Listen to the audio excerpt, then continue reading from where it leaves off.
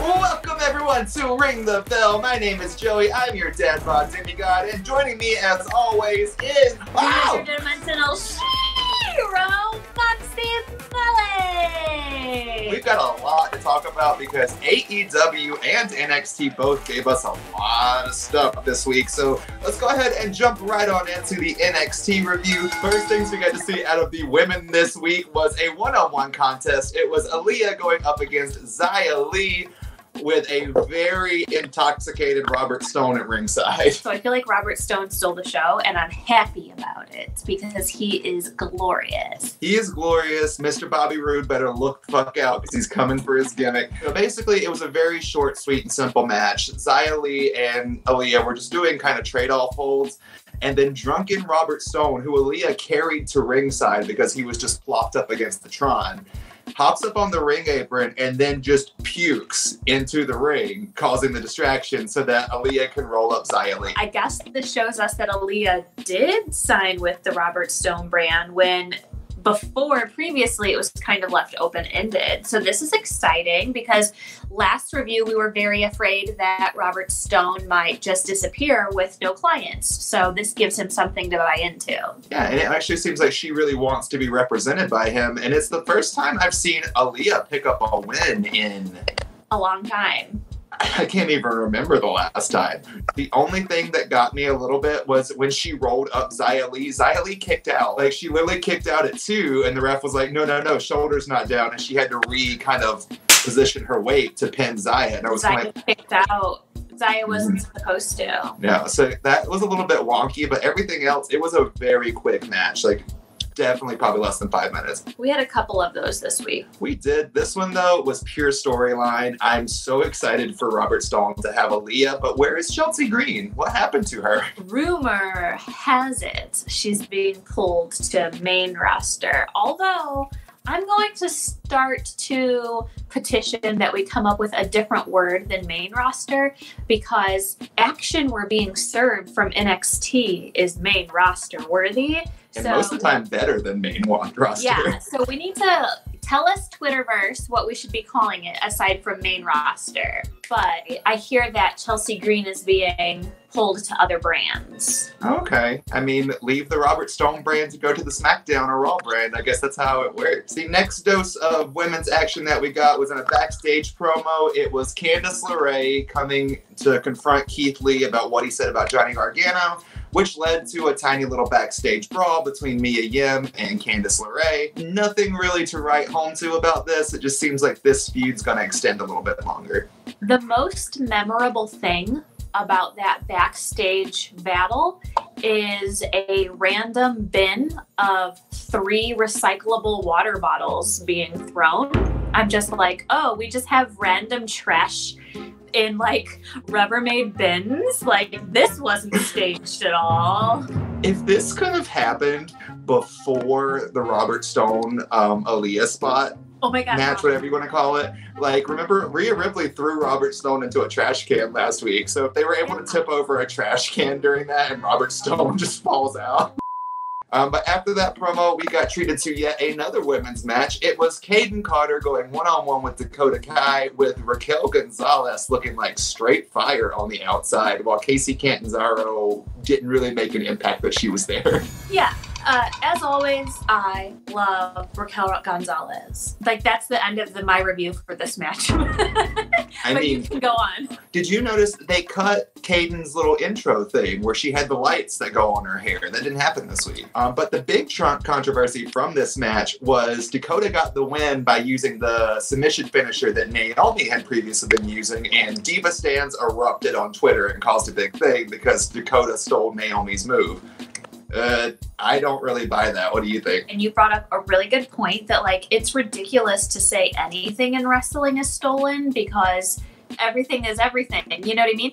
I mean, there are some people that put their own spin or new little things onto an already, like, set of moves. You know what I mean? Stealing, I don't think so. If Naomi had a problem with it, I feel like we would have heard from her on Twitter. Like, people are just making up a story because they're so bored, because they're still sitting at home doing nothing. I agree with that, but like I understand the idea of like, oh, this person did this move before, but like Kevin Owens couldn't use the Stone Cold Stunner if that was a thing. You couldn't have Eve Torres that was using the moonsault because that's Lita's thing. Carmella couldn't do the Stratosphere all the time. Moves are moves. New week, next week it'll be a brand new Twitter controversy, but this match saw Dakota Kai get the win with the submission. One notable thing to come out of this match was Casey Catanzaro trying to take out Raquel Gonzalez, and Raquel was just like, nope, just kind of threw her away. I love her. She's like swatting the little bee. You know? I want her in a title picture so bad. And listen, I don't even want her in a tag title. I feel like she could hold a title by herself. Like, she doesn't need this tag stuff going on. Yeah, I can't wait to see what comes on next. To quote Miss Molly Spartan, I would like to call Raquel Gonzalez the Beast and Dakota Kai the wee mouthy one.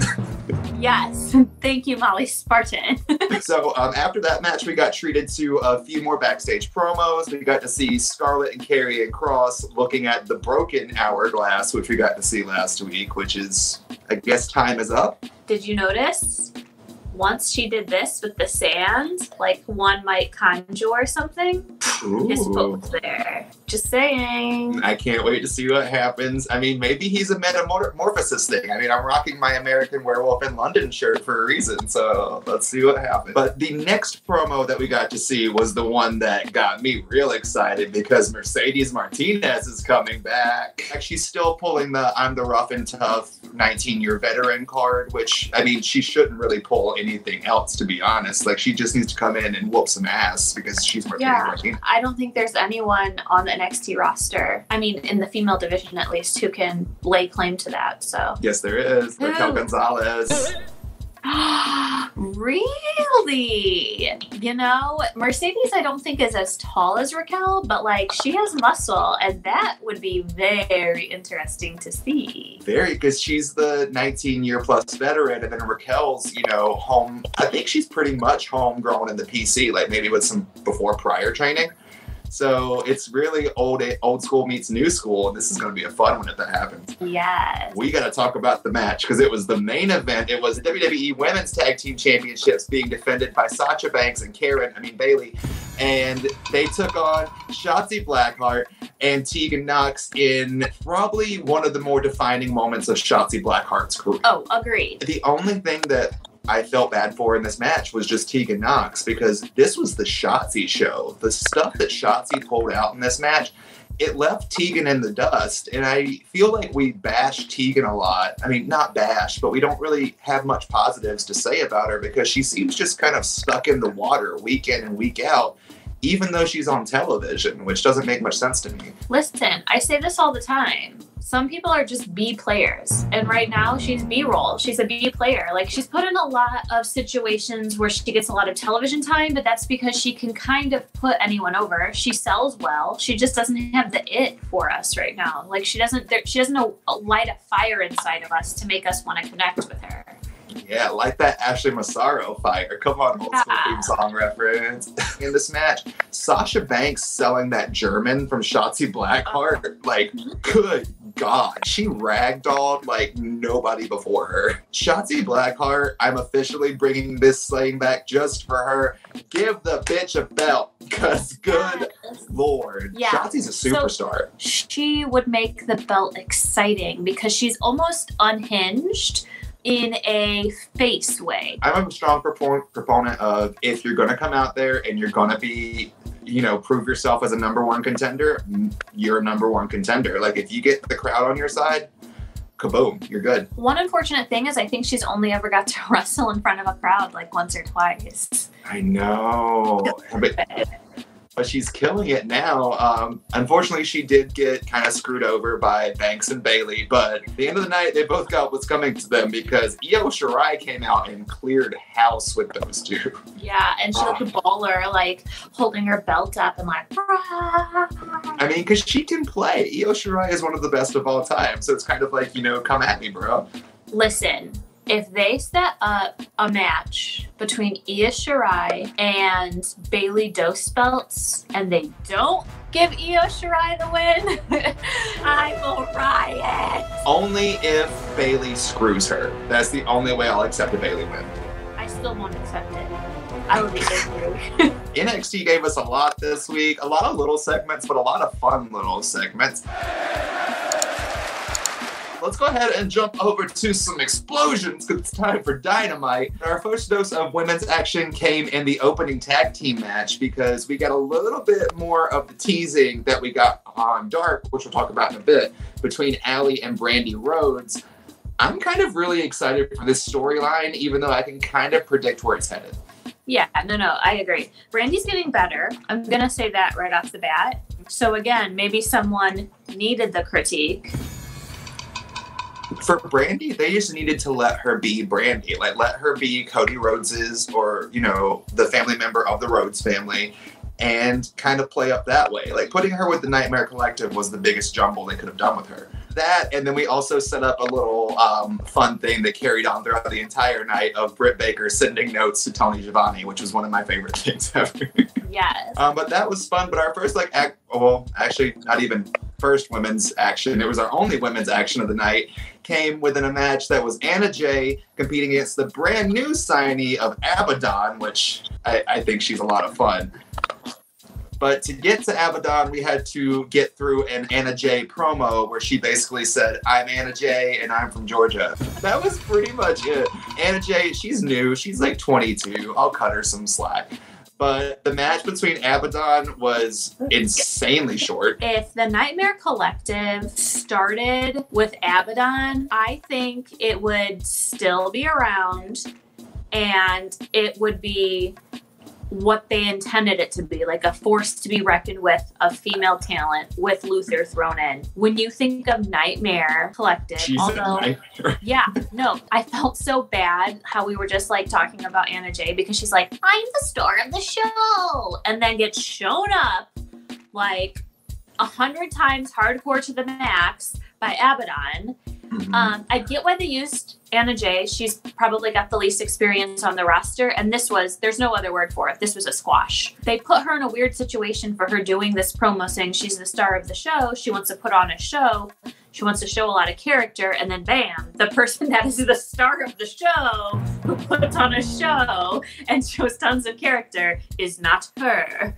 So, but does that lead to something else? Because at the end of the match, we saw the Dark Order come out and carry her to the back. So maybe she's going to get a little bit of different character spin going here. Anna Jay needs to do a magic trick or something because her entrance was like, and then here comes Abadon. Just crawling with the special effects. She's great. I can't wait to see more of her. And then, like Ms. Paloma Star pointed out, Abadon in like Shoot Life is gorgeous. Wow. That's a testament to makeup skills. Like, legit. Yeah. Overall, short little match. Spike Ron is a cool finish, but I'm more excited to talk about the second thing that we got on AEW, which was Big Swole kidnapping Britt Baker. She was on Dark, but I'm just happy to see Swole again. Oh, I love her attitude. I love everything about her. The note that she handed to Tony Schiavone during the Abadon match, which says, "This broad needs to find Jesus," was...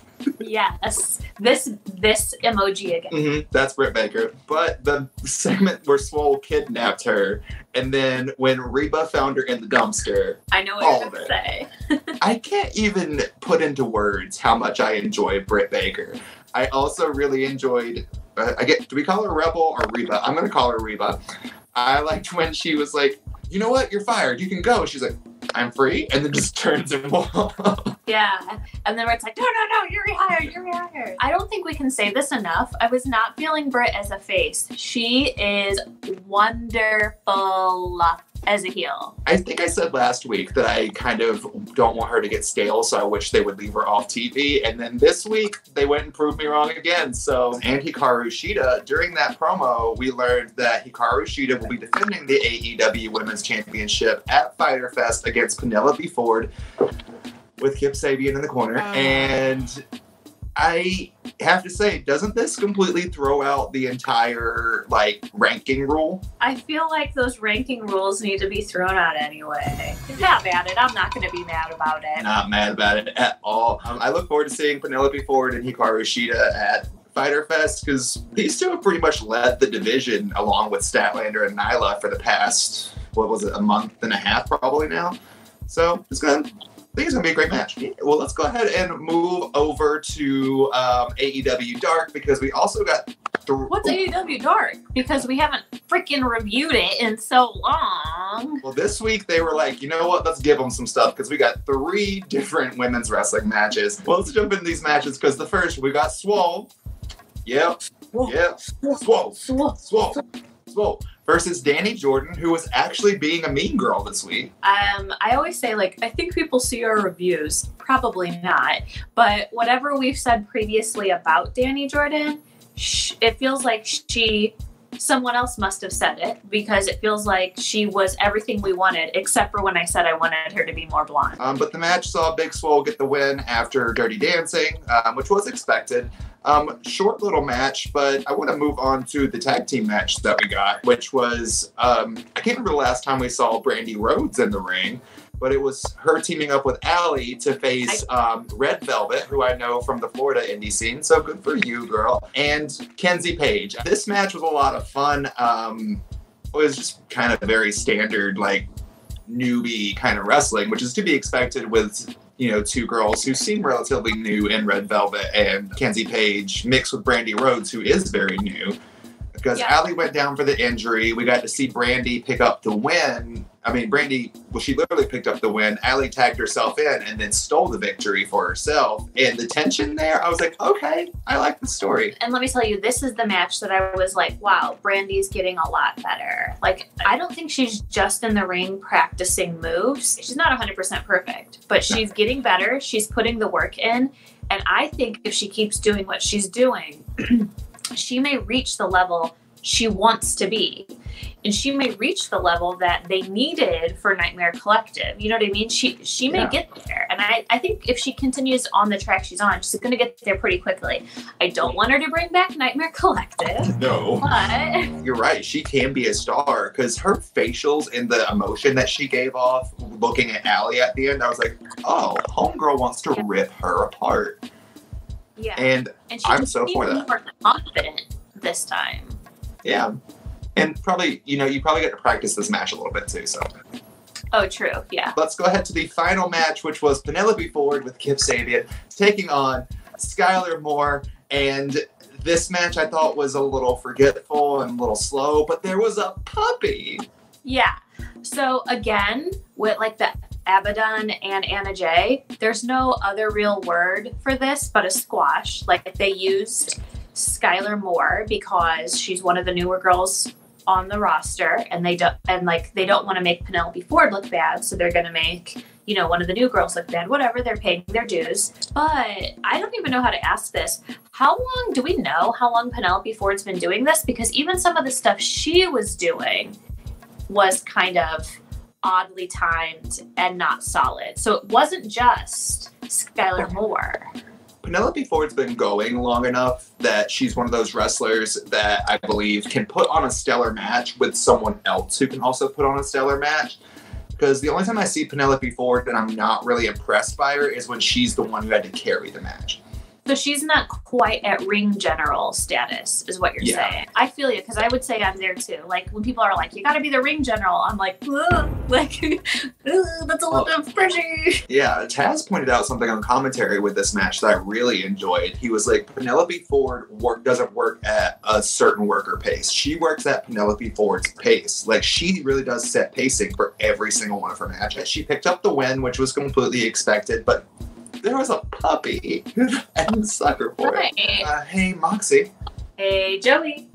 What was your boom blast moment of the week? So my boom blast moment is totally going to that suplex that Shotzi delivered on Sasha, and Sasha sold it, because I jumped out of my seat. It was just such good selling on Sasha's part. My boom blast is the return of Abadon. Listen, this is the kind of wrestling I freaking love. Like, I've always told you, like, The Undertaker and his gimmick, like, if you guys had time to, like, listen to my whole origin story, Moxie Molly, like, it is so in-depth. Like, this is what I love about wrestling, is telling a story, having a character, having a gimmick, and boy, has she got it. Yes, she does. Hey, Moxie.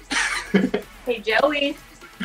Where can people find you? Find you. You can find me at Joey_Mayberry across almost every social media platform. Also, check out my YouTube channel and my weekly show, Tops and Bottom. Quick shout out. You can also check me on 2 of our really good Friends podcast. You can check me out on Golden Era this week, as well as Rest Friends. You can find me across all social media platforms at that's THEE, Moxie Molly. I don't have a lot of anything really new and exciting like Joey, but my friends and my husband and I have started this sketch comedy group, so there's that. Tweet me if you want to hear about it. Also, don't forget we have our Teespring where you can get lots of cool stuff. Don't forget we have a Patreon where you could support us. And if you're not going to do any of that, the least you could do is literally ring the bell so you can get updates on all of our newest content, keep doing this. interviews, reviews, and more. Okay, guys, we will be back here next week to cover all of the NXT AEW hot goss. And until next week, guys, we love you. Stay safe. Bye-bye.